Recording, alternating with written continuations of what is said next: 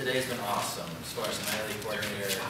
Sox nerd, he's got the best job, doesn't he? Now here comes the nightmare. No, I'm kidding. Looking into the 2018 Chicago White Sox season, I've been getting a lot of questions as far as people that either work on SoxMachine.com, ask questions to the podcast. Even when I get an opportunity to go on radio, I get this question often. Who are the Chicago White Sox going to be in 2018? Can this young team be like the Cubs and shock the world and win 98 games after they were in the 60s?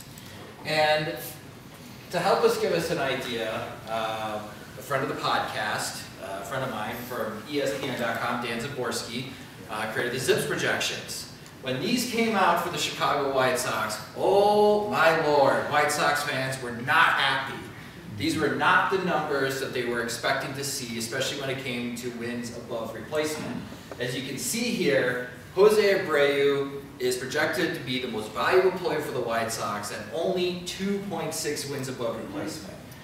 I think White Sox fans were hoping to see better numbers from Yoan Moncada, better numbers from Lucas Giolito, even Ronaldo Lopez at only 1.4. And when you look at these numbers, it suggests, man, this team may not win 70 games. ZiPS has to be conservative. Well, I looked into that. Dan Zaborski's been publicly releasing this information since 2013.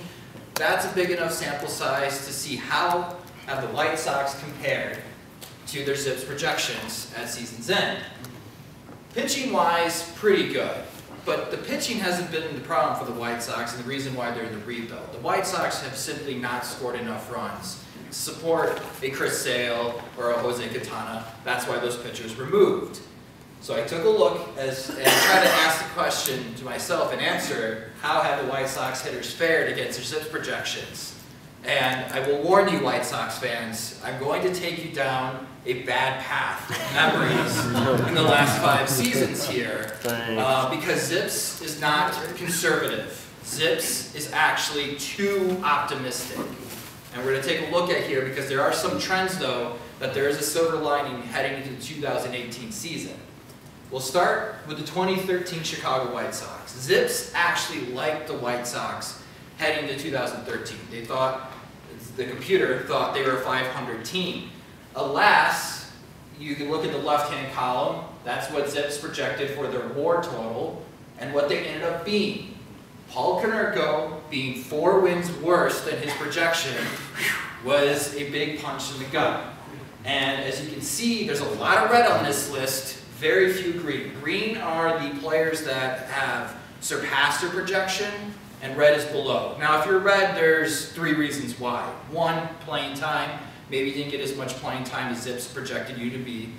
Injury, of course, limits the amount of time that you're on the field. And of course, number 3 is ineffectiveness. I mean, look at Dion Viciedo, Adam Dunn, a 0.3 wins above replacement, used 1 win worse. Jeff Keppinger, if you remember that great tale. I told you I'm taking you down a bad path here, White Sox fans. Josh Bagley is on this list. So obviously the White Sox were 63-99. In 2014, ZiPS thought the White Sox were a 74-win team. This was kind of a mini rebuild for the White Sox. They knew they weren't going to be competing. They had a lot of young players, let them play.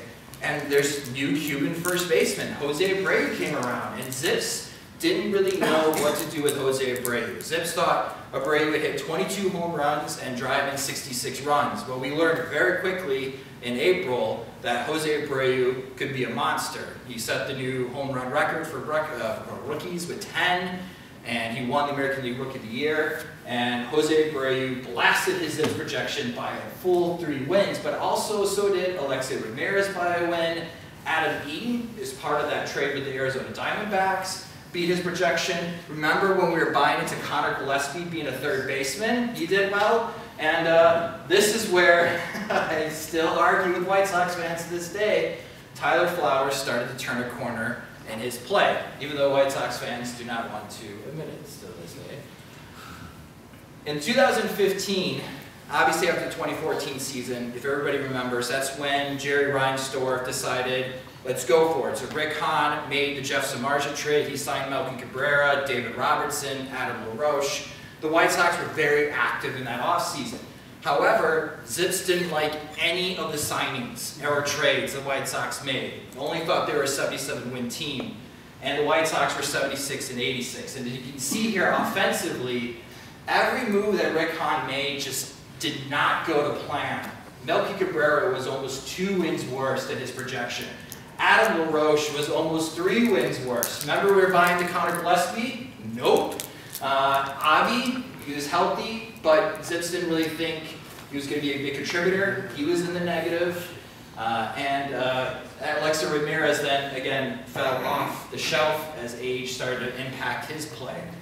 And the White Sox only won 76 games. J.B. Shuck wasn't as bad. Yes, J.B. Shuck wasn't as bad as Zips thought.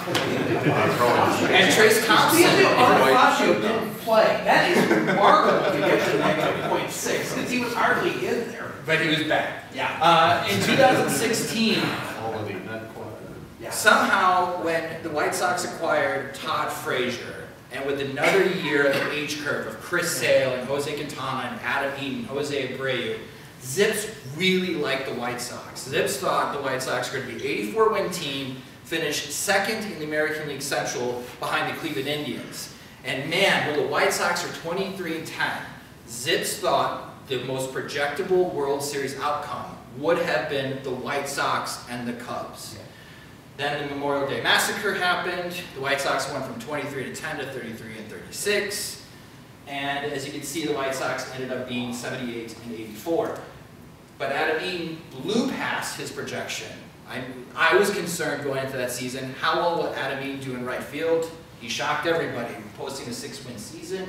Todd Frazier wasn't as valuable as Zips thought he would be. He was only 2.5 wins. Jose Abreu had a bad year. So you can kind of see where offensively you do get some surprises like the rookie Tim Anderson. Very limited playing time, only 90 games, and he was worth 2.5 wins. So it does give you some hope going into the 2017 season, but we know in the offseason the White Sox decided to hit the reset button and start rebuilding. They traded Chris Sale, they traded Adam Eaton. So last year, to start the year, Zips thought the White Sox were a 76-win team. Now, of course, the White Sox made significant trades during the season, and they ended up being just a 67-win team. And I highlighted in yellow, Todd Frazier was traded, Melky Cabrera was traded. But you did see some progress here. Jose Abreu had a 4-win season, which is tremendous. Yomer Sanchez took a big step forward with a 2-win season. And Avi went from someone that Zips thought shouldn't be playing Major League Baseball, and if a general manager was consulting with Dan Zaborski would look at Zips and consult to that team, no, he is not a major leaguer. Shocked the world, made the All-Star game, and was the White Sox most valuable hitter according to Fangraphs at 4.2 wins above replacement and was above 4. So some trends going into this year, looking at just the Zips projections. There's 2 good trends if you're a White Sox fan, and 1 bad one. The good 4 to 6 players on their team, hitters-wise, are going to outperform their Zips projections. We know that based on the trends the last 5 years. So if you look at the White Sox hitters, you can pick 4 to 6 guys that are going to do better than what Zips is thinking. The other good is that 1 player is going to smash their Zips projections. And by smash, I mean 3 wins better than their projection. Jose Abreu did it, Adam Eaton did it, and Avi did it last year. I asked Dan who is the most likely candidate to do that, and he thinks it's Tim Anderson because of Tim Anderson's defense. Tim Anderson, according to Zips, is only projected to be 9/10, so like a 1-win player coming into the year. But if Anderson hits the way that he did in September, and if he continues to make progressions in his defense, Dan thinks that Tim Anderson could be a 4-win shortstop, which is what the White Sox really need going into the rebuild. Not quite all-star, because obviously you got Correa and Francisco Lindor and Gregorius in New York, but it's definitely a step in the right direction for Tim Anderson. Now the bad news.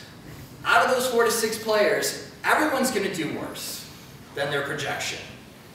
And that's not good because there are 13 players right now for the White Sox that are only projected to be half-win or better. These are the players on the margins. I think Nicky Delmonico could be one of those 4 to 6 players that beats their projections. But if he gets hurt or if he's ineffective, he could be one that drops off. You got your Casey Gillespie, who could possibly be part of the mix. Maybe he doesn't meet his projection. And maybe we don't see Eloy Jimenez for XYZ reason until September. He's currently projected to be the White Sox 3rd most valuable hitter, and he's going to start the year in Birmingham. So that's kind of how weak the White Sox hitting is going into the 2018 season, until these rookies get acclimated to the major leagues and start making their mark.